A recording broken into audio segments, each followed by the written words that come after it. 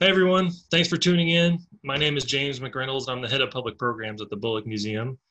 The Bullock Museum remains closed, but when we reopen, guests will be able to see an exhibition titled This Light of Ours, which features over 150 pictures from activist photographers during the civil rights movement. The images tell a story about the struggle against racial segregation in the South. There's also a portion of the exhibit that features over a dozen images from protest and activism in Austin's own local history. So please come back and check out the exhibit out when we reopen. For our discussion here today, we're going to focus on the relationship between activism and politics in Texas history. Even though Texas is a solidly red state today, we'll hear about how activists and democratic organizers shaped politics in the state during the civil rights era. I'm lucky to be joined today by Dr. Max Krochmal for this discussion. Dr. Max, as his students call him, is an associate professor of history and the founding chair of the Department of Comparative Race and Ethnic Studies at Texas Christian University. He's the author of the award-winning book, Blue Texas, The Making of a Multiracial Democratic Coalition in the Civil Rights Era. Dr. Krochmal, thanks for joining me today. Yeah, thanks. Thanks for having me. It's great to be here. Just to set the stage for us, can you give us a big picture idea of what was going on in Texas in the years you write about in the book? Sure. So the book begins in the 1930s, and Texas is very much in a state of transition. Prior to the discovery of oil at Spindletop, Texas was a primarily agricultural state. It didn't become more industrial really until after the 1930s and into the 40s. And so we see a moment of urbanization taking place. I guess along with that, the major changes I'm interested in is that at the turn of the century, we see the installation of new racial caste systems in Texas, the creation of Jim Crow, right, which wasn't just born immediately after the Civil War, but rather had to be invented in the 1890s and at the turn of the century. There was the Terrell election laws that produced the poll tax and other forms of disfranchisement. And then Jim Crow comes to the cities, right, with urbanization. So there's the creating of segregated landscapes in our communities. There's all the other Jim Crow laws that emerge, right, around voting, but also far beyond that, schools and so on. And then, of course, there's the employment practices that reserve the best jobs for white workers. So there's that happening. There's also a parallel caste system that I call Juan Crow. And this emerges coming at the same moment, really, as Anglo settlers move into South Texas and transform it into an export agricultural economy. They create a new racial regime that then also is carried back into the cities of the state. So by the 1930s, there's these new racial regimes growing in these growing cities. There's also, of course, the Great Depression. Eventually, by the late 30s and into the 40s, the coming of World War II. And politically, there's tension between the powers that be in Texas, the group of urban Democrats from the countryside and in the cities who had really succeeded at overthrowing Reconstruction and creating these new racial regimes, both in East Texas and South Texas and in the cities. They're essentially conservative Democrats. By the 40s, they're calling themselves Dixiecrats, and they support segregation, and they essentially are trying to build a Texas that is pro-business and a Texas that is, very much controlled by economic elites, white economic elites. And on the other hand, you have the reformers of Franklin Roosevelt's New Deal. And of course, Roosevelt responds to the economic emergency by trying to shift some power into the hands of workers, by trying to regulate unfettered capitalism in America. And in Texas, there's a group of self-identified liberals. They call themselves independent liberals, and mostly white folks who see it as their goal to bring the New Deal reforms to the South, to Texas, to create a more robust welfare state, to take care of people when they're in need of support, to regulate the worst excesses of capitalism. And they also, I think, had some interest in a gradual easing of Jim Crow, as they understood it, along with other Southern white racial liberals, right? They understood it as an evil, but is also something that they had to accept. Parallel to that, there are African Americans and Mexican Americans who are increasingly challenging the systems of Jim Crow and Juan Crow, as well as the economic elements of that, the lack of a safety net that particularly hit Black and Latinx communities much harder, and also the domination by economic elites. So we see earliest in the book, the pecan shellers of San Antonio, a group of Mexicano workers who are basically seasonal agricultural migrants, but with deep ties to, well, some of them deeper ties to Texas, some of them more recent migrants following the revolution. And they in 1938 go on strike against the entire pecan shelling industry of San Antonio. And they articulate a vision for the strike that marries economic issues to larger concerns around racial justice. Around the same time, African Americans in Houston and other places are also organizing in Dallas and beyond.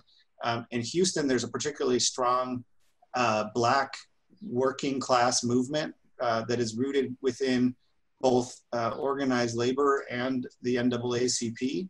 And they articulate, again, a vision of what scholars have come to call civil rights unionism, a form of activism that connects racial justice with economic issues and with the broad push for a social safety net that will extend to everybody. So they become fierce proponents of a permanent fair employment practice commission, to take one example, right, to fight the embedded tradition of segregation in industry. They also fight for and win the right to vote. But those are some of the different issues, right? So fighting Jim Crow, fighting Quan Crow, and fighting for labor rights, working people, and then trying to bring the New Deal liberal reforms to Texas and the South. Great. So those are a lot of important issues, obviously, that are motivating people to get out, get together, and fight for stuff. You mentioned some of the people that were part of the coalition. Can you maybe expand upon exactly what those groups were in the Democratic coalition, and why did they choose the Democratic Party? Yeah, sure. So, okay, so we're jumping ahead a little bit, right? The title of the book talks about this coalition that evolves. It really takes off in the 1960s, but the book begins in the 30s with some of the earliest roots, looking at some of the key players who ultimately do form a political alliance.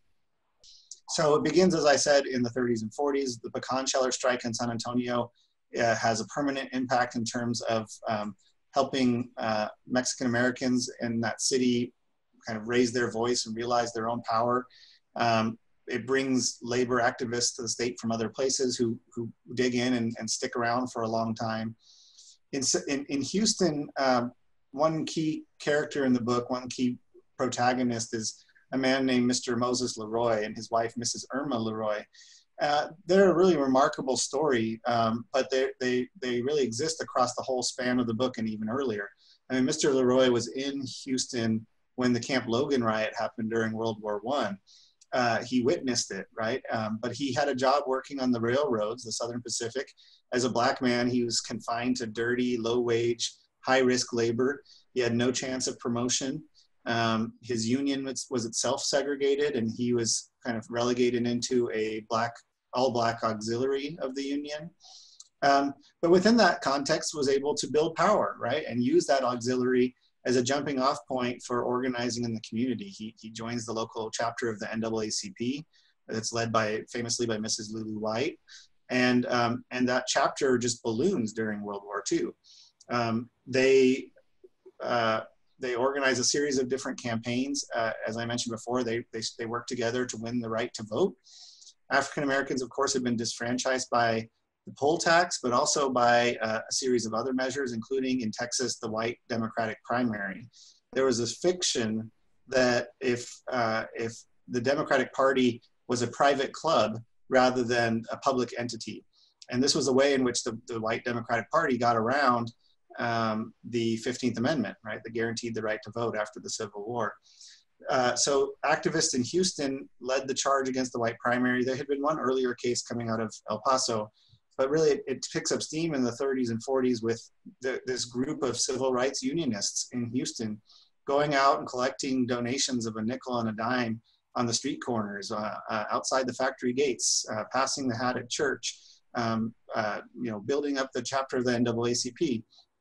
By the middle of World War II, Houston had the second largest NAACP chapter in America, second after only Detroit, another industrial center.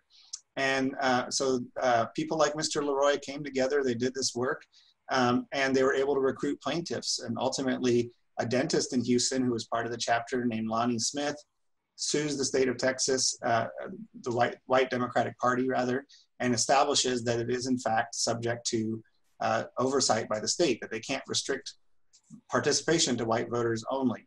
And so the case goes all the way to Supreme Court and is decided in their favor in 1944. Another member of this NAACP branch was a postal worker who was a member of an all-black union called the National Alliance of Postal Employees, which was also founded with leadership from Houston a generation earlier. And this gentleman was part of the NAACP branch. He discovered that he was unable to get a promotion at the post office because of the color of his skin. He ultimately applied to law school and tried to go to the University of Texas and was rejected.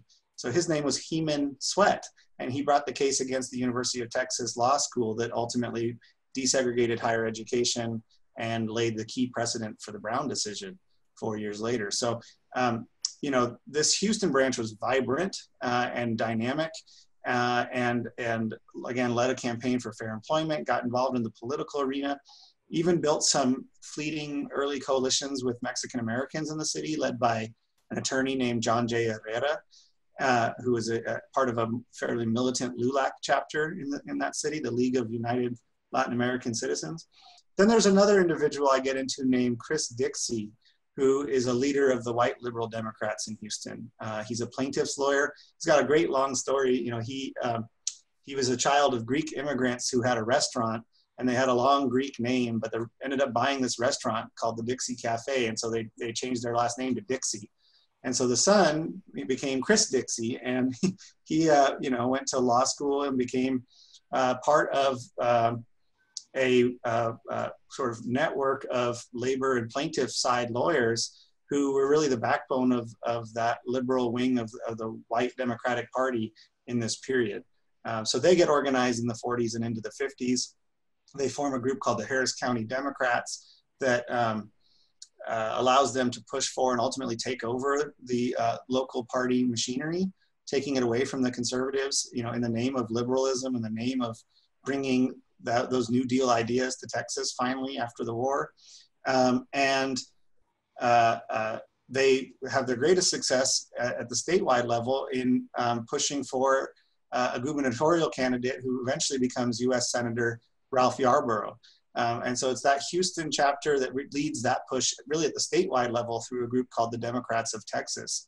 So we see a growing, what they called the liberal movement in the 1950s. So there's a Black civil rights movement in Houston and elsewhere that goes through some changes with the onset of the Cold War, but does survive.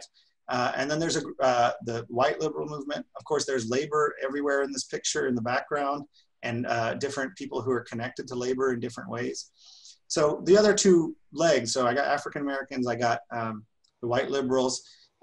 Mexican American civil rights movement really takes off after World War II, and much of the book focuses on that story in San Antonio. And the guide is a man named Albert Pena, who is a lawyer, a civil rights attorney, who becomes a political activist.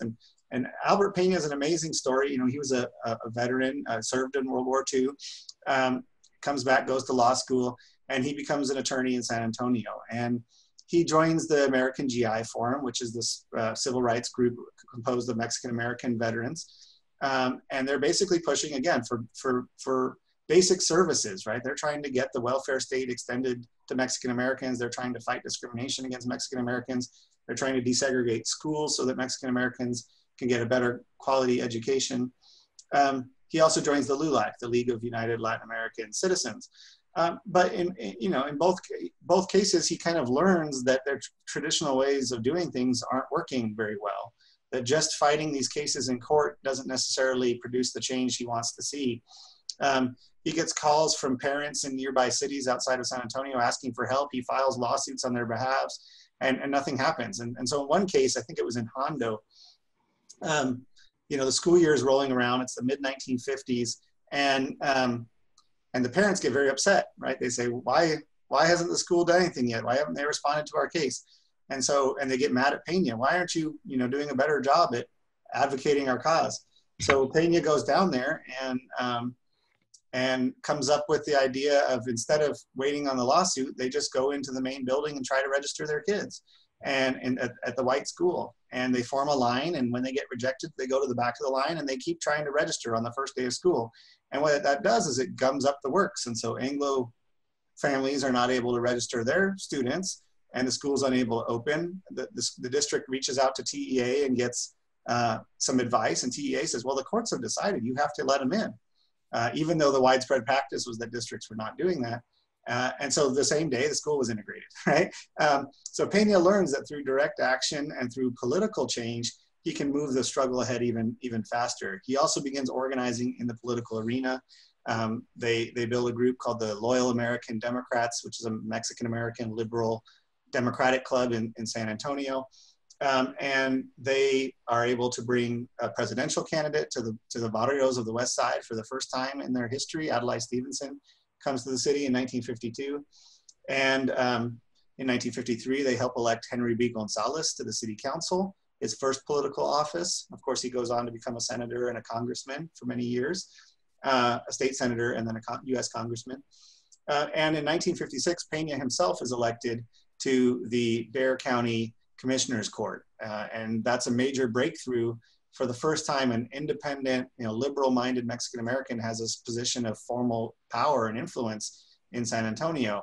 And really, he uses that as a springboard to build a statewide network of Mexican-American political activists, jumping on the Viva Kennedy bandwagon in 1960 to help elect John F. Kennedy to the presidency. And then after that, forming a group called the Political Association of Spanish-Speaking Organizations, or PASO.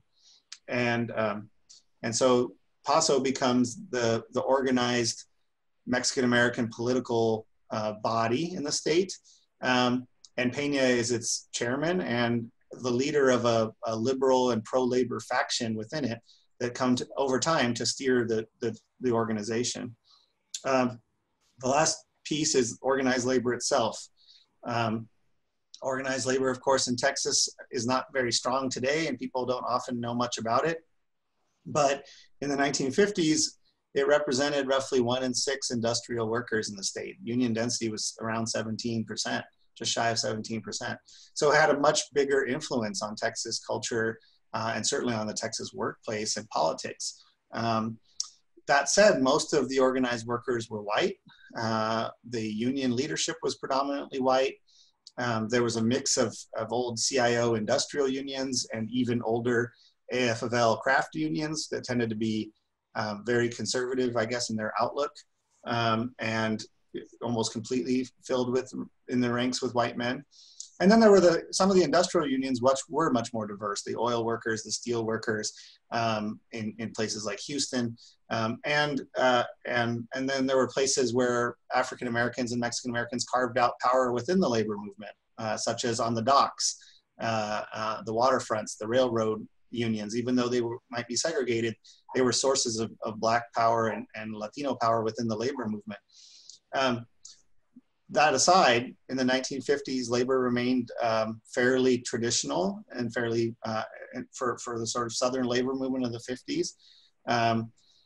The former radical wings of the movement had long since been purged, and many African Americans and Mexican American workers rightly pointed to labor as another source of the problem rather than the solution, right? As a group that might sometimes defend discrimination at the workplace, even though they recognize that it was the bosses, the employers, who really decided who to hire and in what capacity.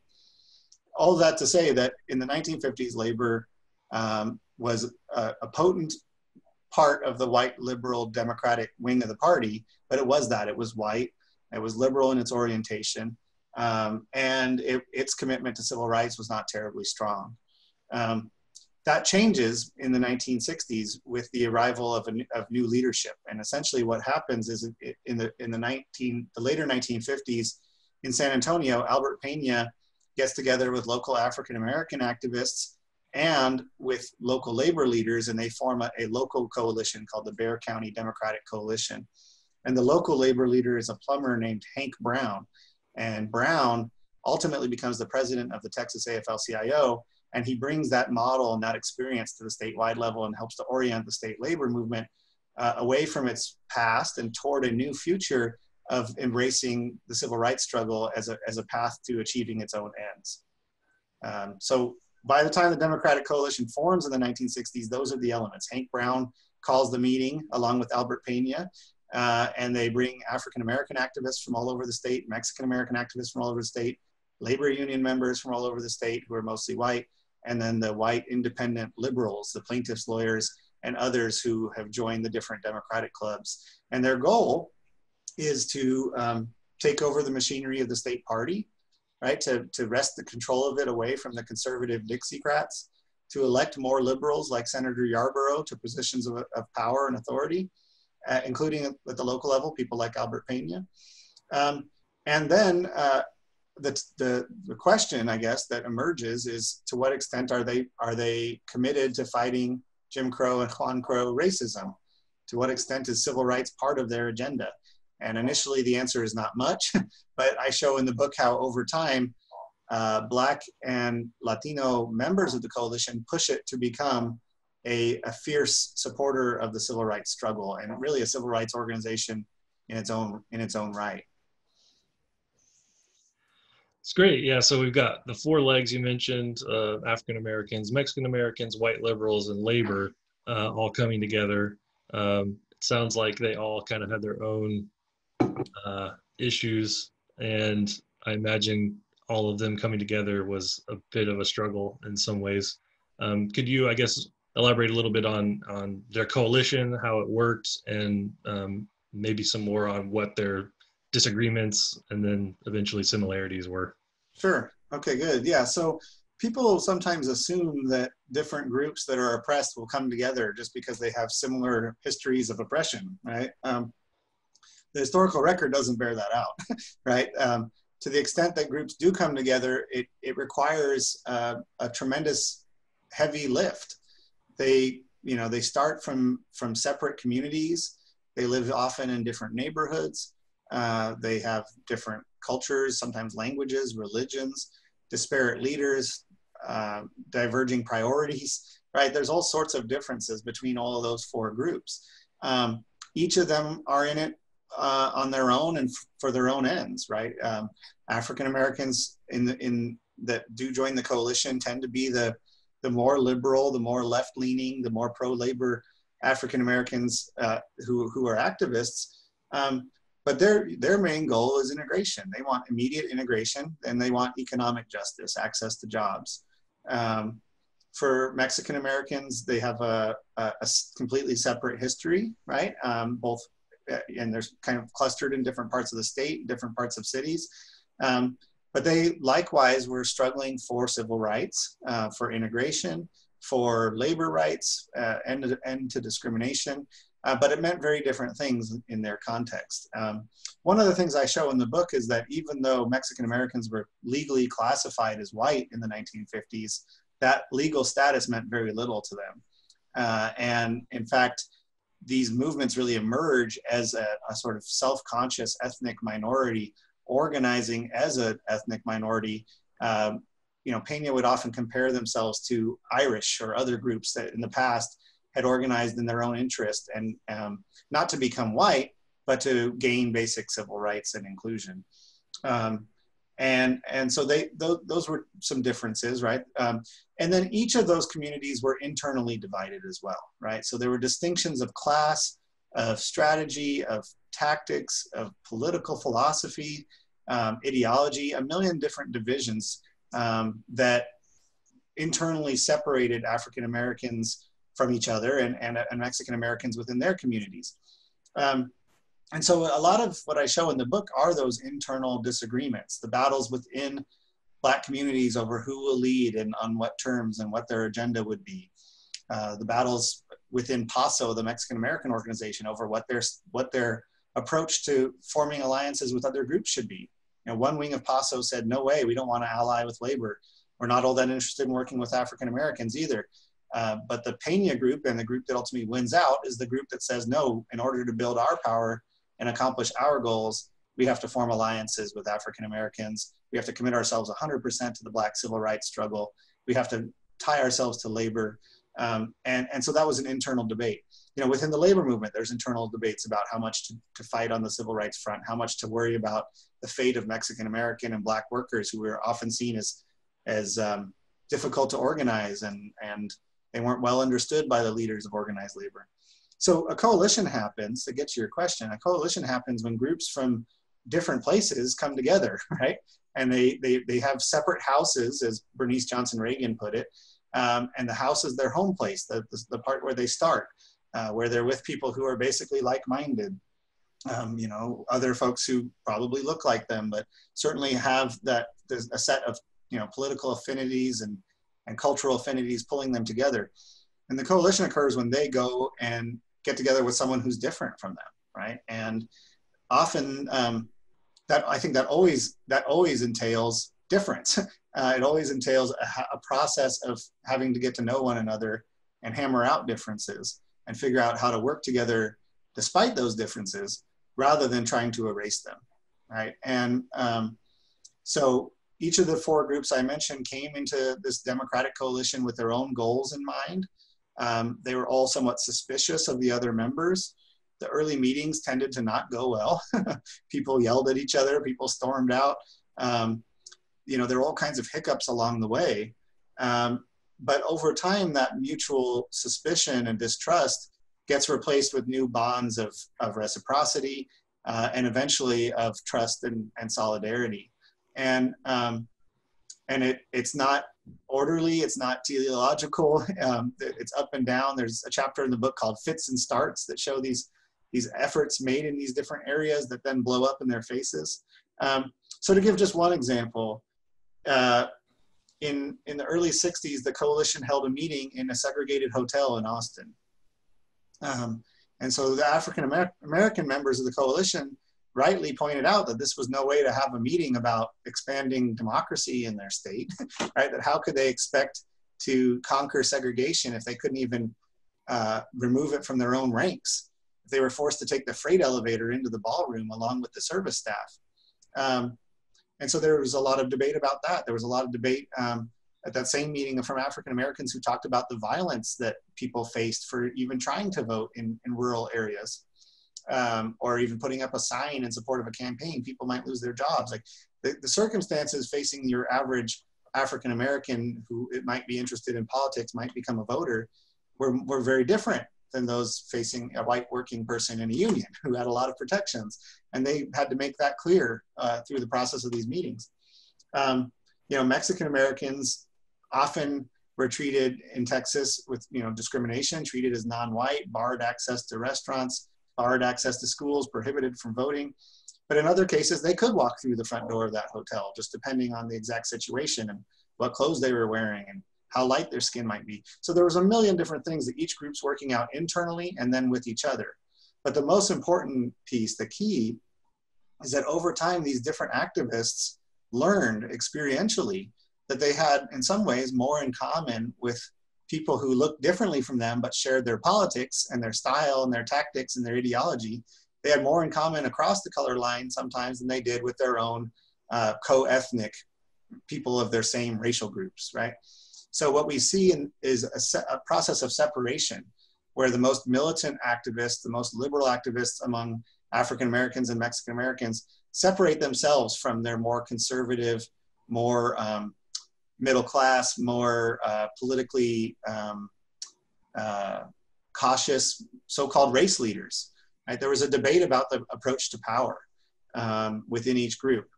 And so for Albert Pena, for his counterpart in San Antonio, an undertaker named G.J. Sutton, for people like Moses Leroy, they were interested in building independent political power for their communities. And some of their antagonists were Black and brown leaders who instead were okay with diplomacy and patronage and forming alliances with conservatives.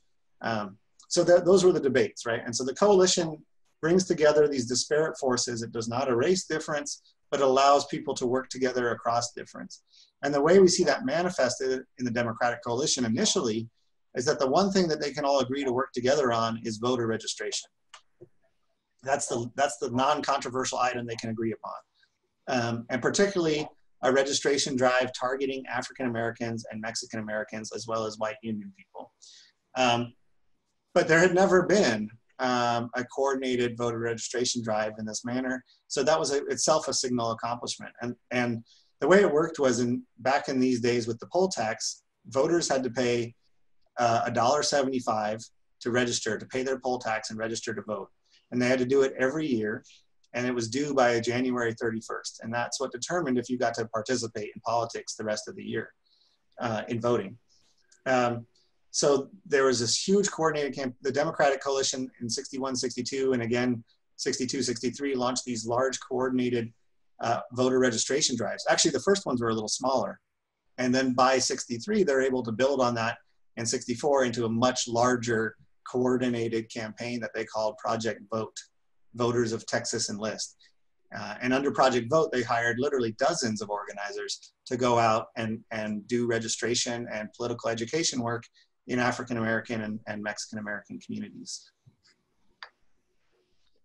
So how did the civil rights movement influence the political movement that you're describing in your book? I imagine there's some elements of the grassroots movement and tactics that were probably similar between the two things. Yeah, I mean, the distinctions are hard to make sometimes even. You know, civil rights was the backdrop. It was the background for the entire political story I'm telling. That African Americans, you know, they're engaging in politics in the service of the civil rights movement, right? It's not an end in itself. And likewise for Mexican Americans. You know, for whites, they could divorce the two a little bit early on.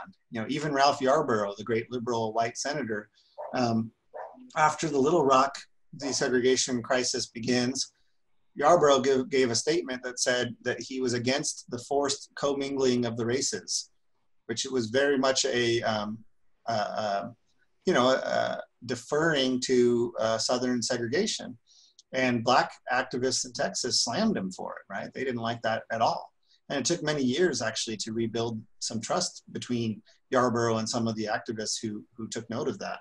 On the flip side, what we see taking place is as African Americans and Mexican Americans experiment in other tactics, they're able to, I guess, increase their clout, improve their hand, their bargaining power within the coalition. So in 1960 in Texas, there are sit-ins in every major city and many smaller cities, right? Just like, you know, the first sit-in happens in Greensboro in 1960, February 1st. By March, there's sit-ins in Houston, right? Eventually Dallas, San Antonio, Austin, Marshall. I mean, all over the state, there Black activists are taking the street and sitting in. And in Houston, you know, the young activists who lead the charge are accompanied by some of the older generation folks like Moses Leroy.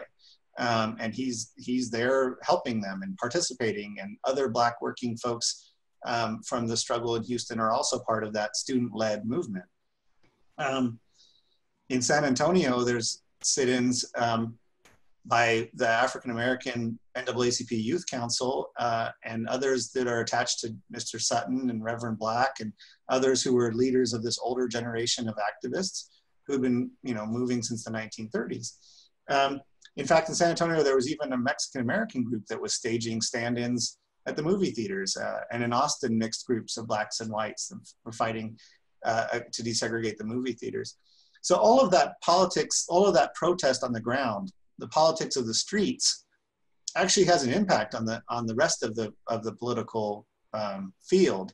And what it means is that by the time, as the Democratic coalition keeps going through meeting after meeting, you know, over time, the white folks realize they have to take the Black and Latino folks more seriously. They have to listen to them. They're the ones who are out on the front lines. They're the ones who are pioneering new ways of building power. They're the ones who are connecting the electoral arena with the everyday lives of ordinary people, right? And activating new folks because they're showing them why politics is relevant to them. Same thing happens with Mexican Americans in South Texas. In 1963, Albert Peña and Paso form an alliance with the local Teamsters Union and with student activists in Crystal City, Texas, in Sofala County, the Winter Garden region, you know, an hour and a half, 2 hours southwest of San Antonio. And this is a small town hamlet that at the time had been dominated by white Anglo agricultural interests really since it had been settled, right? Even though it was a majority Mexican-American city. And so this coalition succeeds in registering so many Mexicanos that they are able to elect a full slate of city council members in 1963. And it becomes known as the Crystal City Revolt, or the first revolt of the Chicano movement. This group of ordinary folks, right? The mayor was a business agent for the union. And they become the new elected leadership in Crystal City. Now, they didn't do anything radical, right? All they were saying was, we're the majority, we should get to vote. And if we want to vote somebody in who represents us better, we should do that. But the white power structure took notice, right? In fact, the governor sent the Texas Rangers in to intimidate people who were involved in that campaign. A lot of Mexicanos lost their jobs or were otherwise facing reprisals for participating in that movement. But for Paso, for Albert Pena, for the statewide coalition, this was a shot across the bow. This was an opportunity to demonstrate what their model could look like, what it would mean to go out and do mass registrations, and how transformative that could be politically. And once again, you know, the other wings of the coalition supported them and came to realize this is the future. We need to back up Pena and Paso. We need to back up Black civil rights activists and really commit ourselves to that. So in August of 1963, August 28th, and the same day as the March on Washington, there's a march on Austin. And the march is led by local Austin people and a man named Booker T. Bonner. And something like as many as 1,000 young people, mostly Black, marched from East Austin past the Capitol and Governor's Mansion and held a rally in a nearby park. And it was a massive demonstration. But even more revealing was the people who were there, right? So in addition to these young local teenagers and college students, there were members of the Democratic Coalition, Black, white, Latino, of all ages, from all over the state. And when they get together to have their rally at the end, you know, the lead speaker is a leader of the coalition, a man named W.J. Durham from Dallas, a longtime attorney. Actually, he was one of the attorneys that brought the Sweat case along with Thurgood Marshall of the NAACP, had been a voting rights activist and political activist there for decades. So W.J. Durham goes to this rally and says, you know, today's a new day. They will never separate, as he said, the Negroes and Latin Americans again in politics. They'll never separate Negro and labor again in politics. They'll never separate Negroes from independent white men, liberals in politics. You know, he said, we're gonna pray on the streets. We're gonna work in the streets. He said, we're going to march to the ballot box. And that's the message I have to give to my governor. I think I messed up the exact quotation a little, but you get the idea, right? That this was a moment in which the coalition really flexed its muscle as a multiracial alliance, you know, dedicated to liberal political victories, but also wholly invested in the civil rights movement. By this time, organized labor had come out 100% in support of integration. The movement, the marchers carried signs that said freedom now. They were demanding immediate, complete integration by statute, right? Rather than some of the voluntary and gradual measures that were being advocated by others elsewhere in the state, including the governor, Governor John Connally. So, you know, it was the marriage of civil rights protest with traditional electioneering that gave the coalition its power and its reach. And I think that makes it worth studying still today. So Ken, I guess as a finishing up a little bit, what were some of the big successes of the coalition in terms of their, you know, legislative or governance or anything like that? And then, and when did it dissolve? Yeah. Well, the coalition in some ways was short-lived. As I mentioned, it started in 1961. It evolved in fits and starts. It really hits its peak at that moment in 63 and into 64. And they built up this thing called Project Vote, Voters of Texas Enlist. I think their greatest accomplishment is that campaign itself, that they were able to go out and register huge numbers of people. I mean, they built what they called an army of volunteer block walkers, block workers, block captains. Some, probably around 10,000 volunteers joined their network, and each of them were responsible for going out and talking to personally and registering and turning out to vote 20 voters in their neighborhood.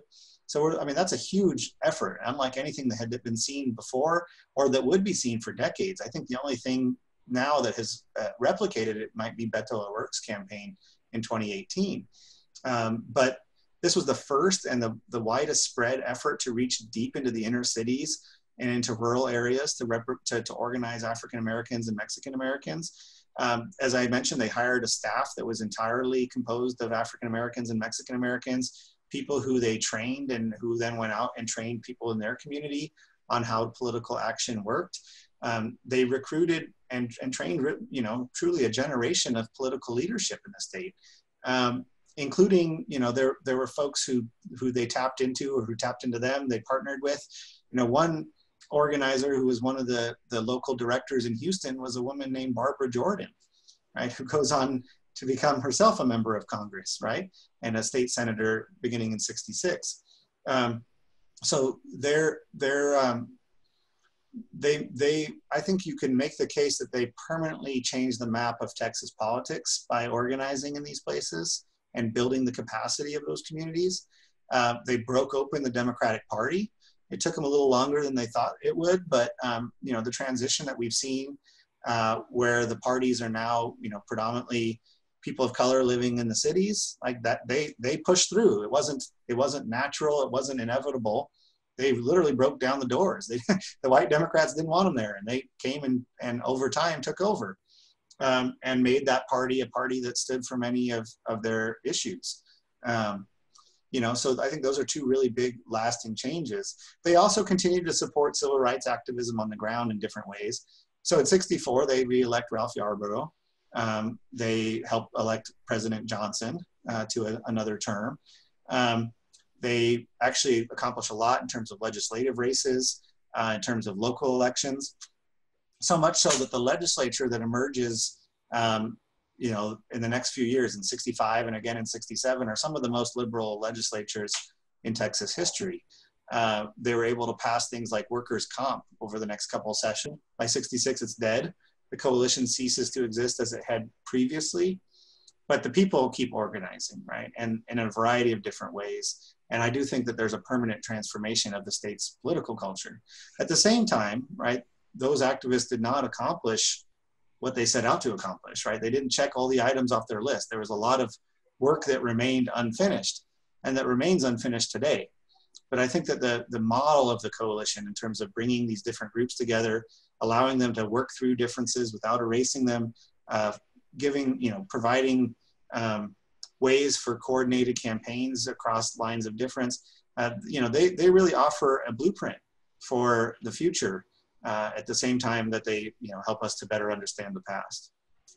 All right. Well, thanks so much for your time. And thank you all for tuning in. All right. Thank you.